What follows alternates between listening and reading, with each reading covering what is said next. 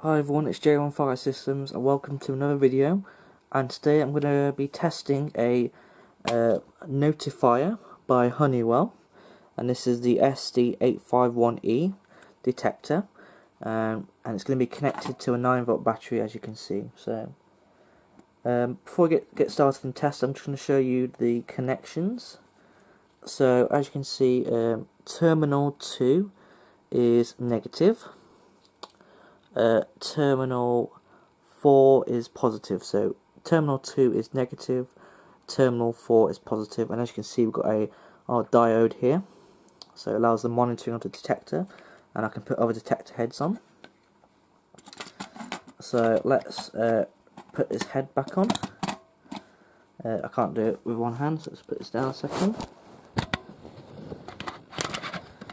Let's put this back on. There we go, it should be on. So I do like this detector quite a lot. I like how it's conventional. As you can see, the base is from System Sensor, but it still works. I do like this detector a lot because it looks similar to the addressable Notifier ones. It looks kind of similar.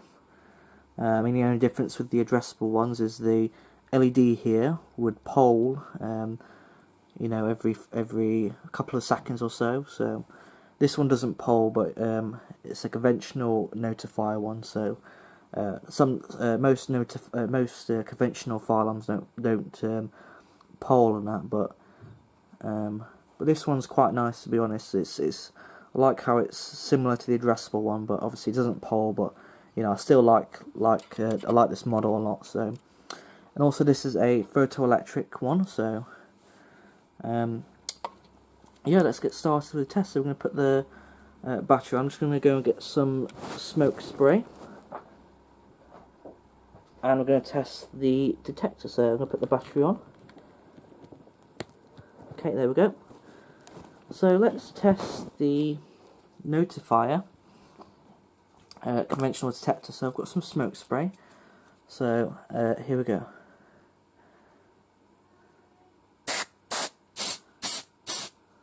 Should do it.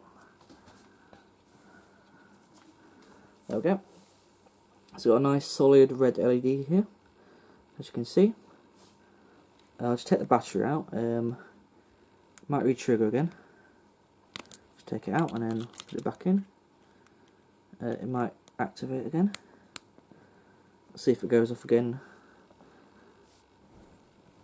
Is it going to go off? Yep, it's gone off again.